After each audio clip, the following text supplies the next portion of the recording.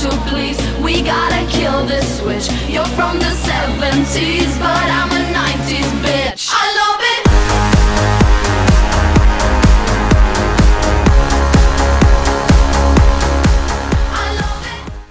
This is inspired by What Dreams May Come with Robin Williams. He goes into a dream state kind of thing where he walks into a painting like a meadow, and his first step into the meadow is just, instead of stepping on the like, flowers and stuff, flowers go and it's like paint splashing, and it's just really beautiful. And I've always wanted to do something that can clean paint like that.